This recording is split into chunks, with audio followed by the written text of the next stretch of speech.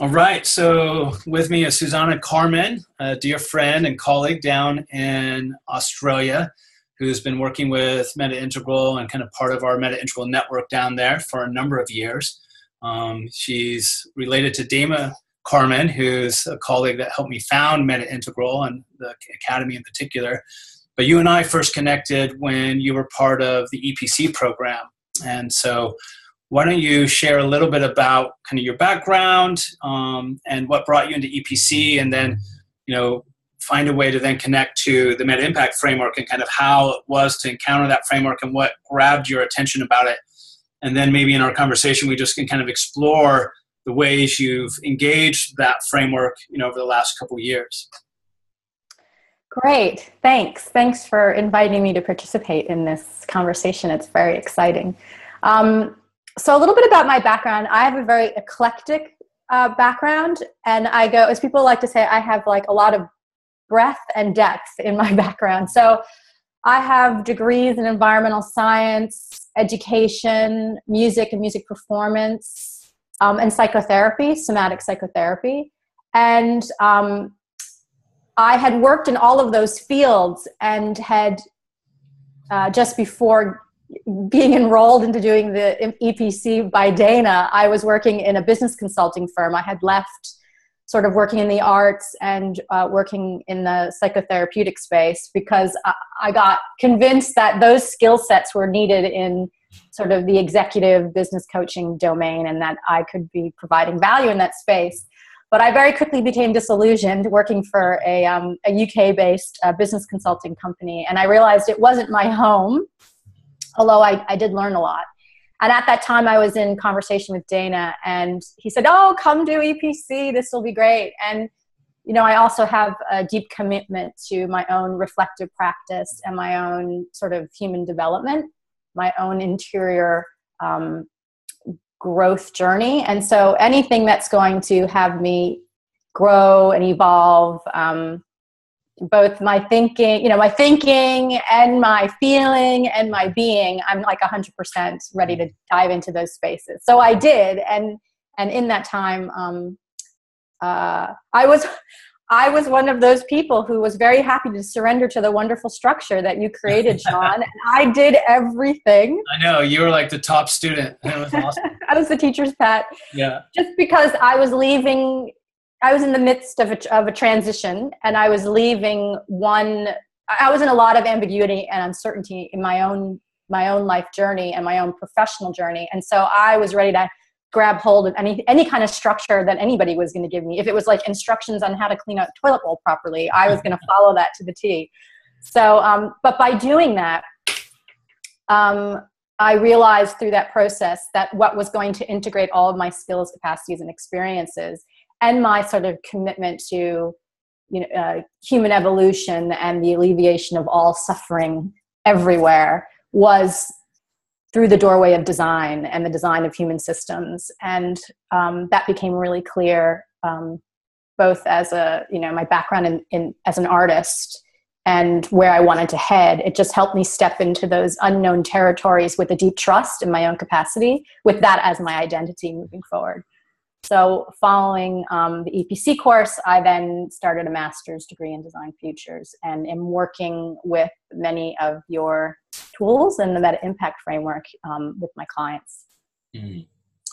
Yeah, and I remember, when I was presenting the MetaImpact framework, like it seemed like it really touched into your design sensibilities, and you and I kind of share a love of design and have had a lot of emails and exchanges around, oh, look at this article, or, here's a program that looks interesting. And, I think over the last few years, I've really kind of come to realize that I'm first and foremost a designer. And it took me a while to realize that because I'm not a graphic designer, but I design, architectures of, leadership programs, and I design integrative systems. And when I kind of realized that the MetaImpact framework was an example of the kind of design work that I do, which is like integrating a lot of different elements that then supports the design, in this case, of, wisdom economies. Like, how do we design systems that highlight value that can be cultivated and exchanged in a transparent, open, sustainable, holistic, transparent way, and so I've actually really enjoyed our conversations because your love and focus on design has kind of helped me claim, that aspects of myself and the ways in which I'm a designer. So. Yeah, when I first saw it, I mean, when you first presented it, I mean, it was, it was very succinct and clever, but I immediately looked at there was another designer in that room, which was Lisa Norton. And I looked at it and I looked at her and I said, oh, it's a great design tool. It's a great way of building expressive and receptive capacity. You can talk about, you can zoom out really far. You can see the big picture, then you can zoom in. And I started to play with it, both like on the eye level, the personal level. So I was starting to play with it in my relationship with my husband. Who's generating value? What kind of value? How are we exchanging value? What values, explicit? What values implicit? How are we co-designing our life together around wealth that's beyond just financial capital or manufactured capital? What's my value? So I really took a deep dive, as I tend to do, so I could get inside of or I could let the meta frame get inside of me and be very dynamic and alive. And so that was kind of in that I space. And then I did the master class with Meta Integral. And from there, a project emerged. So I could kind of move it into the we and the it space. Right. And this was, I got invited in October of 2016 by a regional economic development not-for-profit. It's called Sourdough Business Pathways, to join an all-women brains trust that could, I guess, strategically respond to the specific needs of women in business in our region. And so this organization was creating a joint initiative with a regional sort of adult learning college. And its purpose or its mandate has been to help grow businesses and jobs. It's kind of jobs and growth. And I could see from the conversation that it was very focused on human capital and financial capital and some manufactured capital in a regional area. And I think I went to some kind of event where there was someone representing the New South Wales Regional Development Department. And that was the main dialogue. That was the conversation. And other people in the room would put their hand up and go, but what about cultural capital? I mean, they weren't saying it like that, but it was like, we're the film industry. What about the cultural capital? And what about social capital? And what about natural capital? And you could see that everyone was standing up from their wedge, right, but no one could see the whole circle. Yeah. And I thought, what a great opportunity, because it was very clear very quickly with this group of women that they wanted more than just right-hand side value. They really wanted to grow tacit value, particularly in the form of knowledge and social capital. And that as women, they could see the interdependence between growing that value. And then, I mean, they might not have been able to create a direct causal relationship, but they could see the interdependence as how women build networks and women build opportunity, that they wanted to grow those things alongside their capabilities and, I guess, top line revenue growth of their businesses. Wow, it's such a great image of kind of each person speaking from their wedge, right, the meta capital system. And, I think that's one of the powers of the framework is when I was designing it, I was really trying to have as many forms of capital that we needed for an optimal level of expressive and receptive capacity, which I really liked the way you were pointing to that. But to have as few as possible so it wasn't overly burdensome. And so those 10 capitals, they could be 12, they could be 20, they could be 6, like you can kind of expand them and divide them as needed. But I think there is a way in which the 10 together really cover the bases, and so in those kinds of conversations where people are speaking to the elements that are not being included as much as they want, you do often tend to see them kind of representing, one or two of the different pies, of the different types of value or capital. And I think that's one of the powers of it, is it can give you that meta framework to kind of point to that and say, oh, here's a way we can coordinate all of these perspectives so they're not positioned against each other where you're having to choose between cultural capital and financial capital. I mean, what a horrible position to try and put yourself into. It's like, let's find a way to design it so that we can amplify both. And I remember, just going back to something else you were saying, I remember in the master's class when you shared that example, of using the framework in the context of your marriage, how delighted I was, because I had never thought of the framework in that kind of personal context. Like, I'd always just thought of it as kind of an organizational design tool. And it was so refreshing to have you share your experience of using those distinctions to have really powerful and important conversations with your husband that allowed the two of you, in a sense, to talk about the wisdom economy of your own household, right? And the way each of you were contributing to that and making that more visible.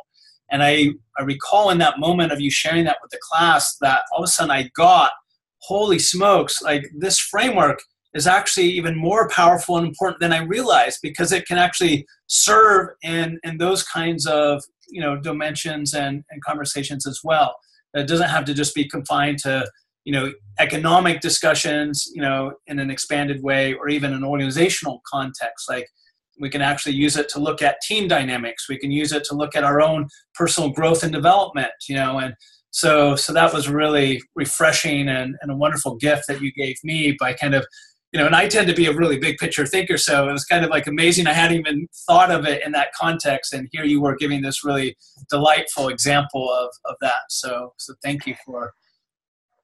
Yeah, it also revealed, as you're saying that, it revealed inside of that sort of intersubjective space what happens in power dynamics when value being generated isn't made visible. Right. So, in this project with these women, there was a point where I was mapping out not just, well, first, what's the value being generated that we're not fully acknowledging amongst the stakeholders? Yeah. So, we had this, we started with this question, like, given the pace, scope, and scale of technology's impact on the future of work, what are the specific needs of women in business in our regional area, and how might we work together skillfully to fulfill them? And we had all of this value, like we had a place to convene in, this college campus. We could use a brand that already had social capital, it had huge equity in the community. It was, it far exceeded the local chamber of commerce in terms of its status with state and regional development organizations and in the public sector.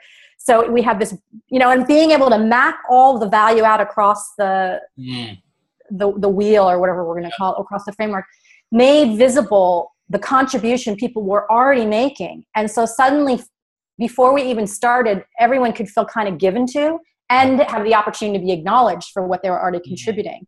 And so many times, particularly in that not-for-profit sector, I think, or my experience working with different clients, is everyone forgets to acknowledge the value that's being generated.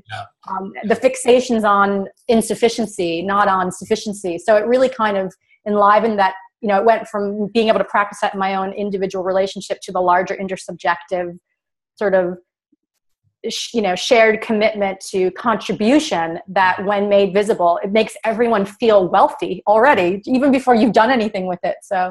Wow, this is so beautiful and so important. And it's like, I often talk about one of the core things the framework does is it makes value visible. But and I usually talk about in a third person sense, kind of like the value in the system. But you're highlighting the very important kind of first and second person dynamics, where when we are able to make visible the value that we're bringing to a project, an initiative, an organization, and are able to see the value that others are bringing, and see that there's different kinds of value. There's psychological value, there's social value, there's human skills value, there's health and well-being, there's financial value. That allows us to see other people and to be seen. And the act of seeing and being seen, ultimately for me, is an act of love, right? So it allows us to bring love into the process, and I think that's part of what I'm trying to capture when I call it like wisdom economies.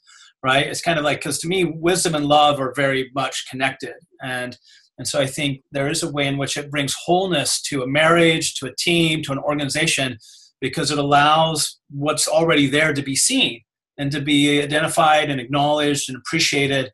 And you're right. I think a lot of the framework isn't even necessarily about identifying how we can generate more value in these different areas, but simply recognizing what value is already here. If we don't generate any more value, like, there's a ton of wealth already here.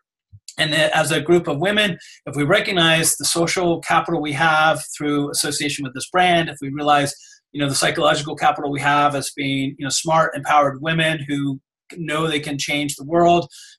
By looking at our strengths and skill sets, we have a lot of human capital. It's like you start to realize how wealthy you are. And then it's like, then you're even more empowered to then make the change that you're wanting to see in the world. So I think that's a really important piece that you're highlighting. Yeah. And, it's interesting because I use the MetaImpact framework across the whole project, which has been like 24 months now. Yeah, I was going to ask, because it started, is it still going on since October 2016? Oh, let's see. So maybe that's more like 18 months. Yeah. So it's still going on. And there were like 3 components to the project. The first was, and I applied the MetaImpact framework along with another sort of what I'm calling a transdisciplinary meta toolkit, to 3 areas. One was, how do we, even before we start any kind of, change process or transformation process, or even responding to needs, or even finding out what those needs are, how do we become a cohesive distributed leadership team, and how might we use the framework and some other tools in that way? And then, so how might we respond to the needs of those we are designing for? And then how are we going to measure the efficacy of our initiatives, of our efforts? Because it's all wonderful to be in the process of it, but I think this is a very design orientation, and it is sort of managing that dynamic between process and outcome. But I think in particular, this thing of design generating something in the material, coming through the material space, that is then creates a feedback loop back into mindsets, behaviors, and relationships that create the conditions for change or transformation or transition to something new. So just sort of looking at what is that prototype, what is that material outcome that's going to feed back and create a virtuous loop around transformation and change, and how people think and relate and behave. So, so we used the MetaImpact framework, and first I used it really to help hold the multiplicity of perspectives, because we had a group of very powerful, independent thinking women convening, trying to align around one vision. And that took 8 months. Wow. That was like a huge investment, and a lot of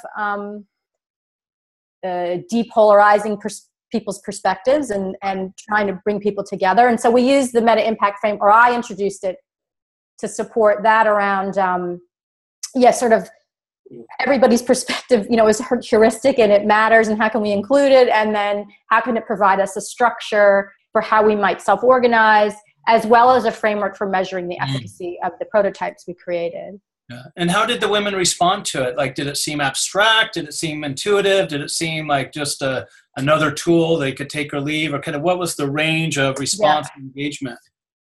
For some people, because we started with 11 and then we eventually converged on 6 people, which I think is a little bit easier to manage as a sort of working project team. Some people found it a little overwhelming, but I would say a lot of people really appreciated that we got out from the how and the detail, and we got to kind of, like, it enabled us to almost sit on the moon with, like, in a lawn chair with a drink and an umbrella, and look back at the whole system together. And it took time to build a shared language, but eventually we were able to do that. And, some of the other things that were part of our vocabulary was, using the language of the MetaImpact framework, but also human-centered design. So the principles of design, being comfortable with not knowing, the ambiguity, stepping into the problem statement with humility and curiosity and being really genuine, and also a willingness to stand in the shoes of the other stakeholders, not just ourselves, to capture information and seek perspectives. And then, so that was like using human-centered design in terms of the principles or the shared values it brings to a change process, but then using human-centered design, the process itself, the methodology of how you go about seeking perspectives, capturing them, coordinating them, synthesizing them, converging on like the real brief, and then starting to ideate about what those initiatives, and experiment with a few different ideas until you sort of have some prototypes that you can pull together and then offer and test. Yeah. So we kind of use that as well. And then we also used, sorry, go ahead. No, you go ahead and then I'll ask. We also used developmental theory, adult developmental theory, but I didn't, it was going to be too hard to really bring that into the discourse. So I tried to just sort of bring Robert Kegan's 3 levels of development, the sort of socialized mind, self-authoring, and self-transforming, as a way of framing up, if the audience we're talking to the audience we're designing for, in order to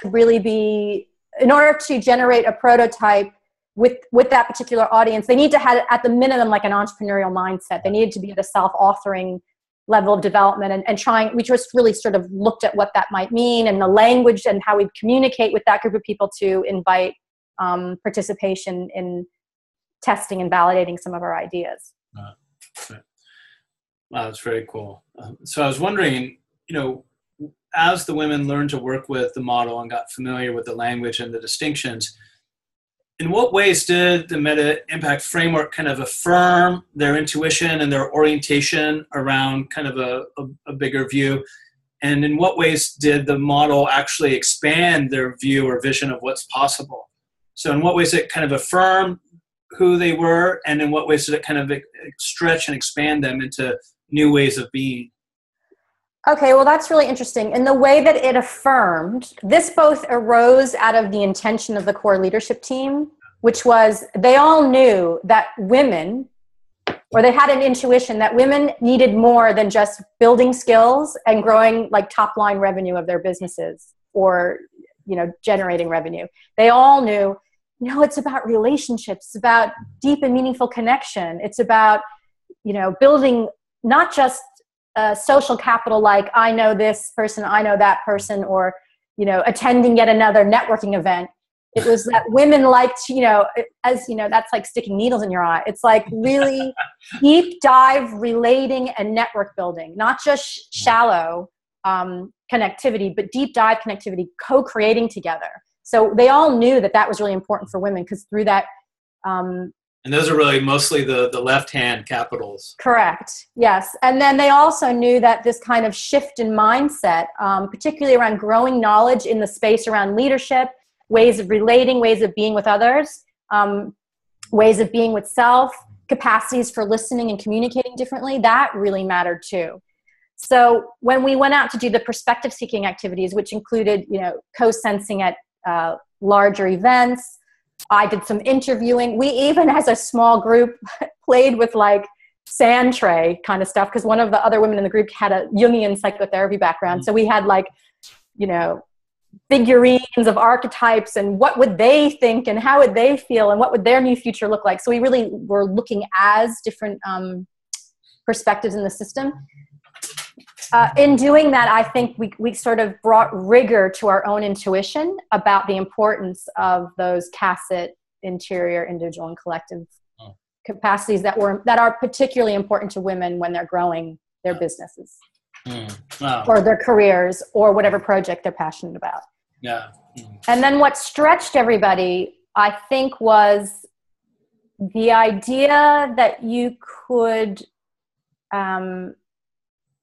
target particular areas of value that you wanted to grow, design initiatives from that, and then measure the currencies of growth that you were trying to grow in each of those capitals, and that could then reinforce and tell a really compelling story about what is actually important to women, what they care about, what they'll invest in, and what they need both tacit and explicit support around. What kind of funding and targeted in what ways would really support them in terms of their needs. That just targeting growing skills might not be what women want in growing their businesses. Right. Wow. I hope I've explained that sufficiently. Yeah, no, I think so. And it really underscores, one of the things that I often say is one of the core values of the framework is it allows us to tell more powerful stories about what we're doing, what we want to do, about the kind of impact that we're having.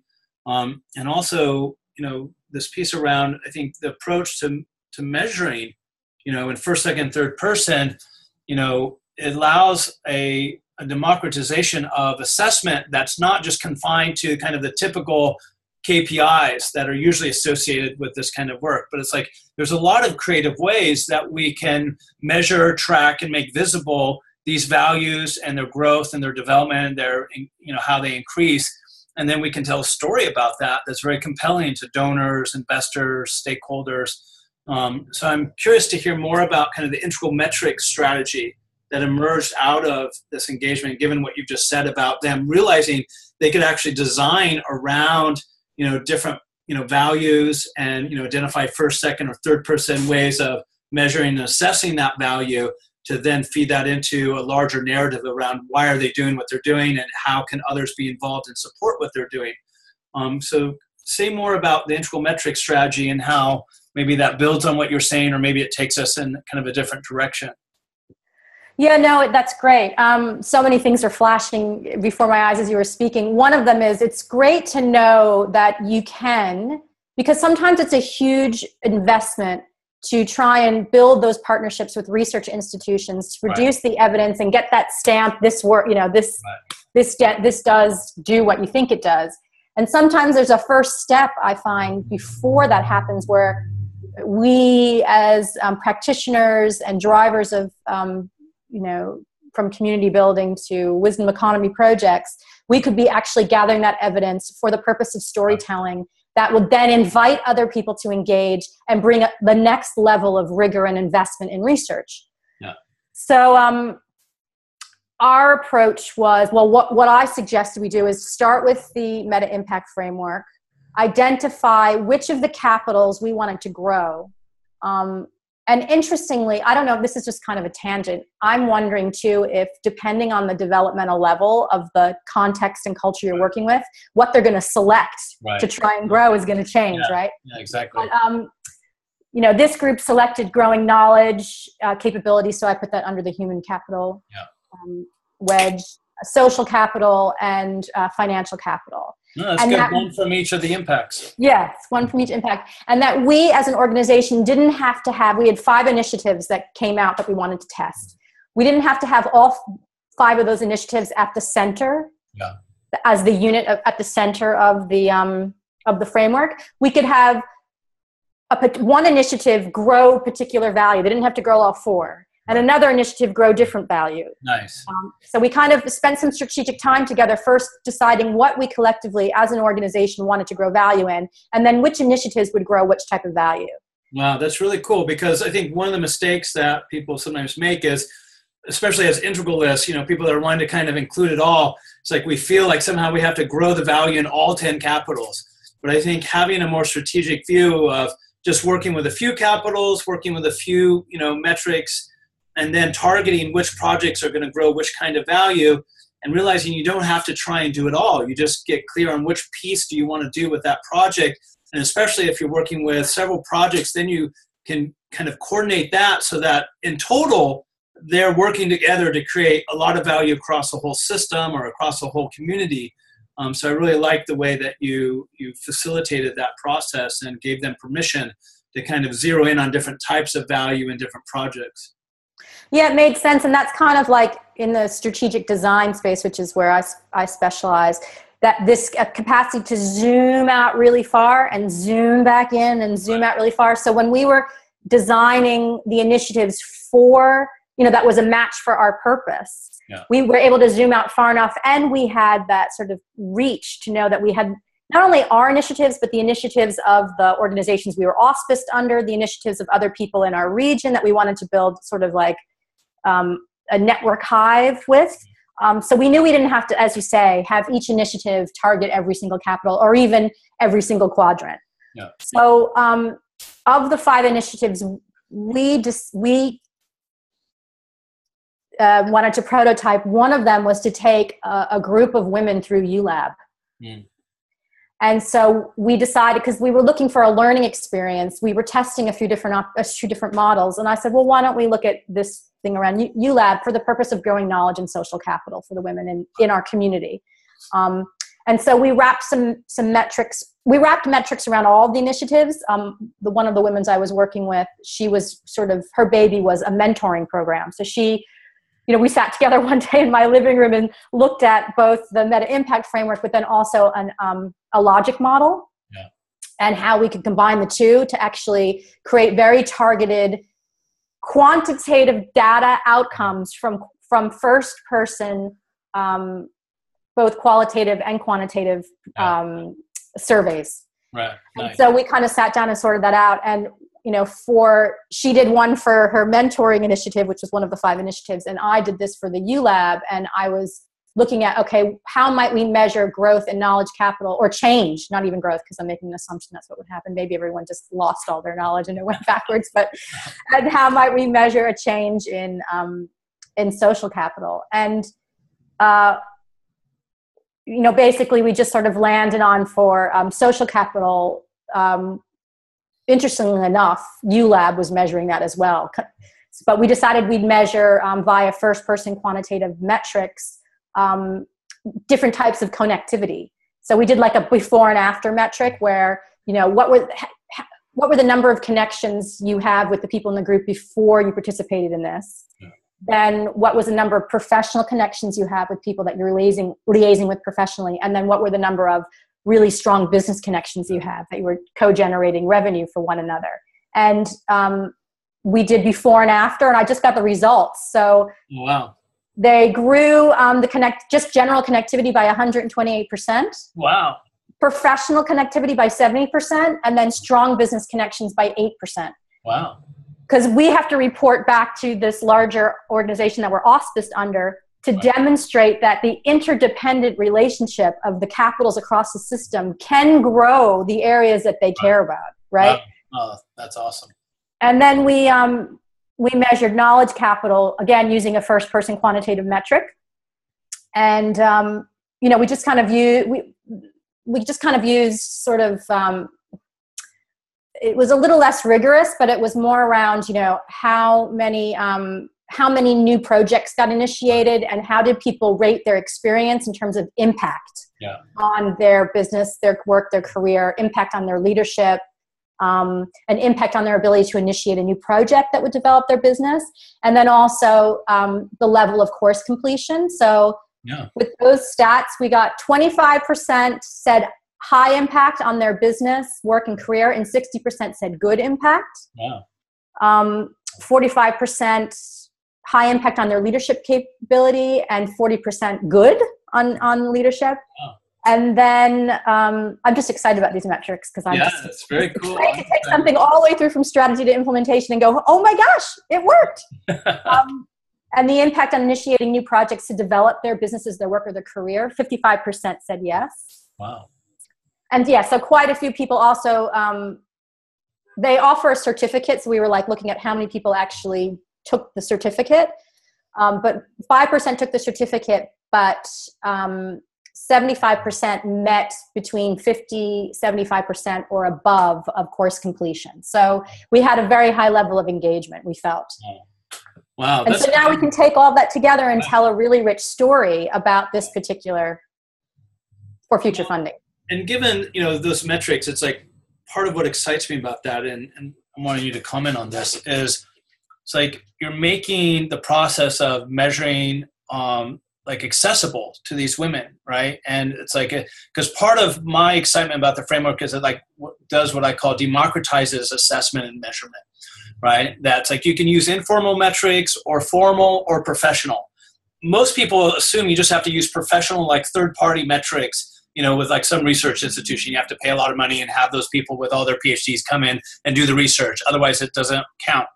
What I'm wanting to turn on its head is just that, so that people can see they can measure things in a simple and formal way, qualitative or quantitative, first, second, or third person. It's there's a lot of simple ways you can measure something, make it visible, track it, so you start to get some insight as to what's happening, what are people saying, where are people excited, where is it not working.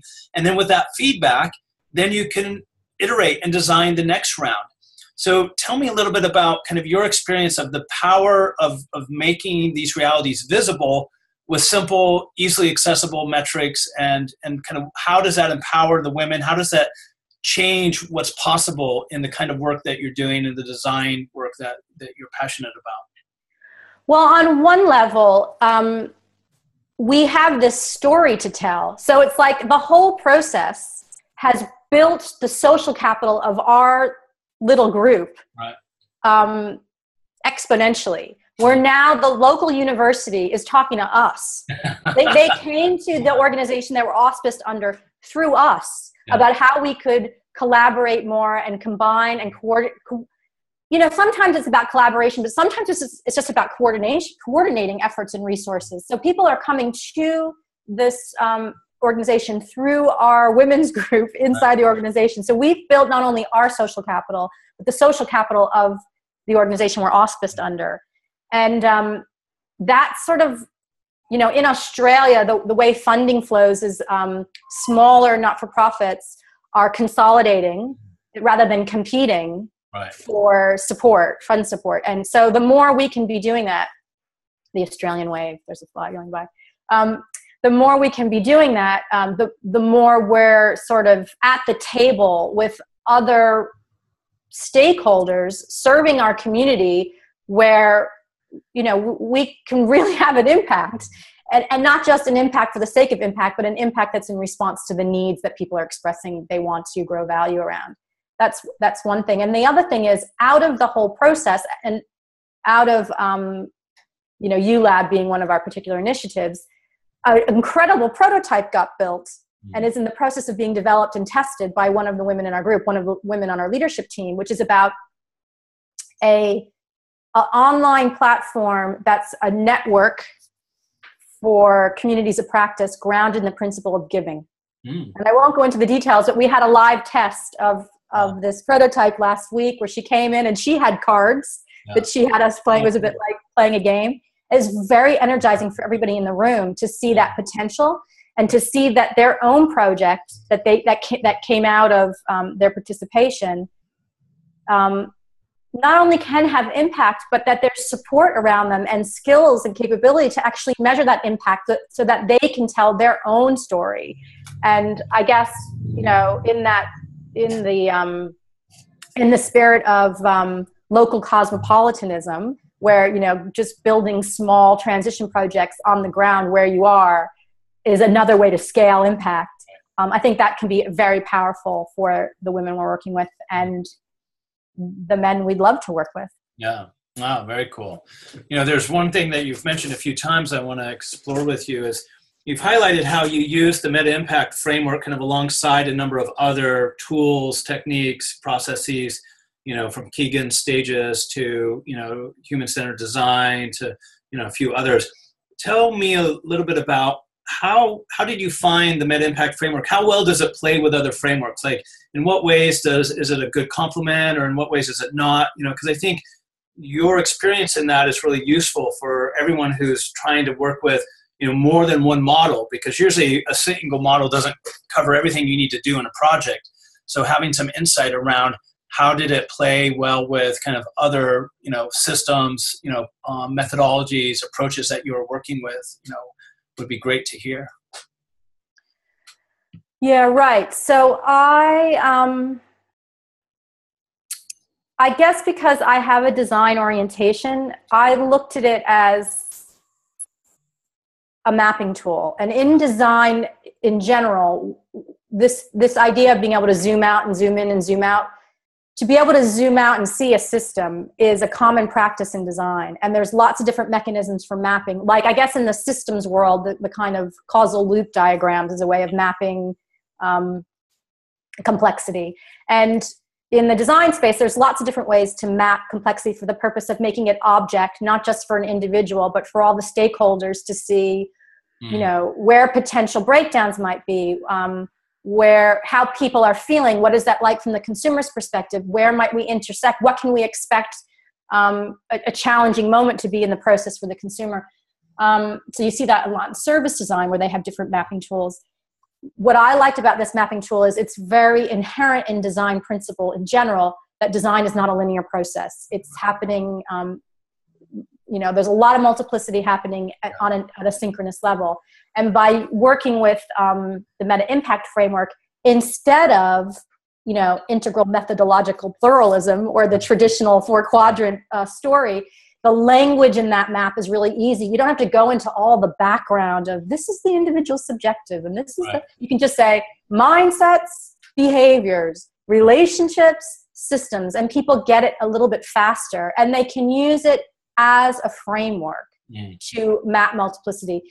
And then, it's a way of starting to highlight, okay, you can use this as a framework. You can also use this as, this sort of heuristic perspective. Can you see that if we just focus here, you're going to miss the view from the window over here? You know, you can start playing around with having people see parts to a whole. Yeah. And then, you know, and then looking at, okay, but also, and this was the case how we were working, the interdependency between these quadrants. And it's more than a framework. It's a system. I like to think about it like, and I don't know if I'm on a tangent now, if I'm still answering your question, but it's kind of like in chemistry, when you put like a compound in a centrifuge and you spin it around and all the parts separate. I think of the MetaImpact framework as that. It's like if you spin it, everything separates for a moment in time, but that's not the real truth. Right. Yeah. After it's not, it all kind of merges back together again. So I use it as an opportunity for people to see multiplicity and to see the system in a different way. But it's not it's not always the best tool or the right tool, but it is a tool that helps people see synchronous perspectives. No, that's great. You know, one of the things I often emphasize is that the MetaImpact framework really enables multidimensional thinking. And I think this taps into what you're saying about working with multiplicity in a synchronous way and, you know, and just being able to inhabit multiple places in the landscape and kind of, you know, see the project from different angles and, you know, but to do that in a way that's integrative and has multiplicity, it's multidimensional and gets us out of the linear kinds of, you know, because so many frameworks are kind of like have a linear dimensionality to applying it in kind of a certain set sequence. And part of what I'm interested in is finding, you know, methods of using the framework that are very dynamic, you know, nonlinear, that are, you know, working with multiplicity and, you know, that really kind of enable a different way of applying these kinds of frameworks, which otherwise can look very Cartesian, very kind of, you know, put things in boxes, you know, like it can lend itself to that type of use. But for me, that leaves out a lot of the richness that's possible with this kind of framework where, you know, and I love this image of the centrifuge, pulling it apart for a moment before it all comes back together in its complexity, right? And if we're just able to get a glimpse of that differentiation, then we can really appreciate the complex integration of those realities in a single occasion, right? And then we can be more attuned to designing in a way that's tending to those dimensions because we've been able for a moment to see them kind of pulled apart, differentiated in an appropriate way, even though we recognize that they actually all are kind of complexly related moment to moment. Yeah, it's funny. I'm off on another tangent, but that's kind of how Dan Siegel describes mindsight. You got to differentiate the parts to integrate them. Yeah. And I think particularly for the women, like in the beginning, we took the MetaImpact framework in its most basic form, transforming mindsets, transforming behavior, and we put ourselves at the center. So nice. Before we tried to design anything else, we were like, well, we've got to design us. Yeah. Because it was very chaotic with everybody's opinions and perspectives of what needed to happen and when it needed to happen and where people's strengths were. And by doing that, we could go, well, what's our, why are we doing this? What's our purpose? And that was kind of like our collective mindset. So we were the unit at the center of. I'm really glad that you're highlighting this because this was something I really emphasized in the work I've done around integral research. And the MetaImpact framework is an outgrowth of that work. But I haven't emphasized this point so much in the application of it. But I think it's really important that you aim it at yourself first, right? And you get clear about how do I want to transform my own mindset, my own behaviors, the systems around me, my relationships. Like how do I need to transform and have impact across those dimensions of myself in order for me to be in the project in a way that optimizes transforming those realities external to myself.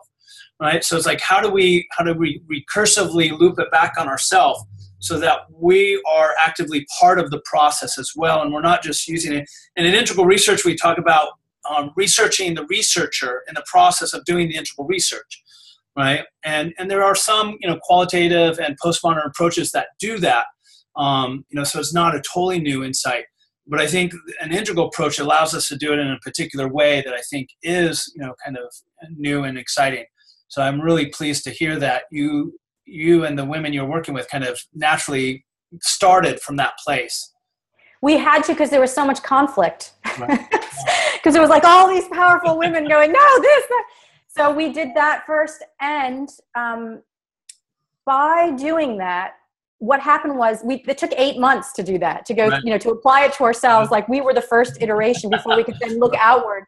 But when we stood up and presented the initiatives to and invited women to come and hear what we were thinking about, we had so much social capital. We had created so much pull in our community because just by standing up together and building the strength of that container, the women were like, we want to be in that club. Right. You guys seem so close. And, we were presenting, and I was presenting with someone else, and all we did for 8 months was try and resolve conflict. You know what I mean? Wow. But they didn't feel that. All they could feel was the strength of the container, and they could feel the shared principles we were operating on that we had deliberately designed as a cohesive team, and how organized and structured we were, and how, so people could just feel. And I guess, again, it kind of comes back to when you turn it inward on your self-organizing, autopoetic social structure, it also creates social capital in the form of pull, brand equity that people, right. Like a social ecology that people want to dive into, because this idea of how to get people in the room, how to get people engaged in the conversation, there's a whole set of conditions around that. And I think creating that pull, that invitation, that strong container is a big condition. Wow. Oh, that's very cool. So one last question, and then we can wrap up. So tell me a little bit about where are you headed with your use of the MetaImpact framework? Like, how is it playing into your master's research? Kind of what's your growing edge as a design practitioner in using this framework? Kind of like, where are any holes or areas that you think need to be further developed in the framework to allow people like you to be able to use it more powerfully? So just kind of future looking, kind of like what's on the horizon for you around this framework and next steps?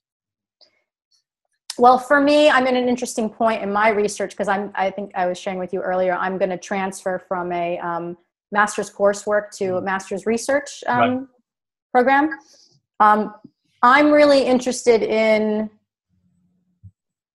so in design, so it's kind of like a mirror of adult development. They have their own orders of complexity, ranging from the design of an artifact like a toothbrush, or to all the way out to the design of what they're calling, transition realities, or like the speculative future that we're going to have to step into as we transition from what is so about the consequences of how we're changing our natural world to what will be, and our attachment around the stuff that we can't live without now, and the significance of that, to try and design with that in mind rather than just design from the upper left, right. To design from the place of a material orientation, and how both consciously and unconsciously we have deep attachment to the things we interact with that makes our lives the way we want them to be.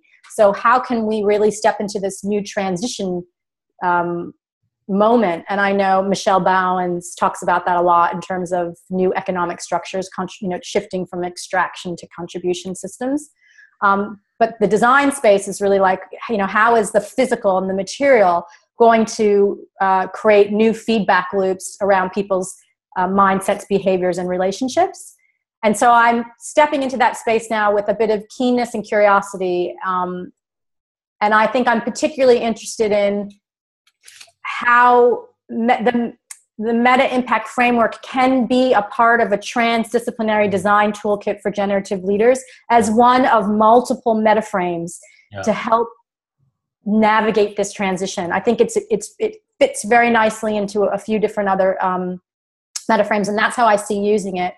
And I think particularly now where I'm exploring is around how do you create the conditions before people step into that transition? Does it always have to be an environmental crisis or a personal crisis?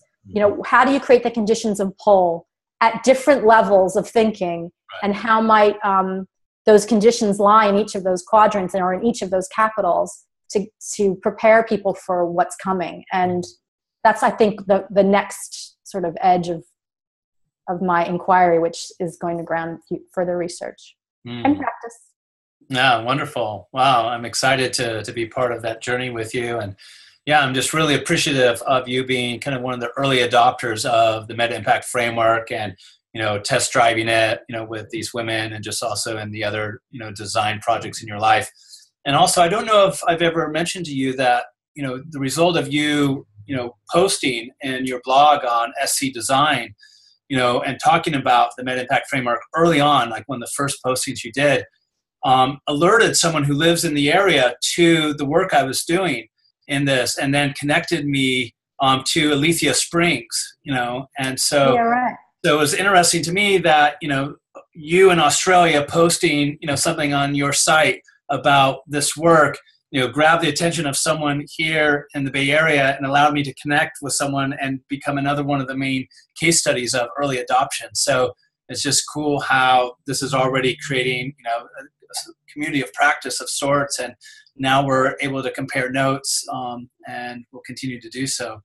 Well, if you remember, Sean, you designed that, because in that masterclass, you were experimenting with how people could exchange value with you for delivering the course. And That's right. We agreed that I was going to write about the MetaImpact framework. So I'm really glad to hear that feedback, that it then created like a generative outcome for you in another way. So that's very rewarding, and we should all, be really grateful that that experiment went so well. Yeah, proof of concept. So yes.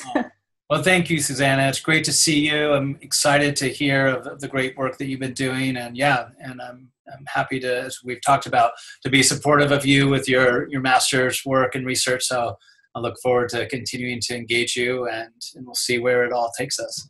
Wonderful. And just a hello to everybody there in Iceland. I wish I could be there with you. Yeah, great. Well, all right. Thank you. All right. Bye now.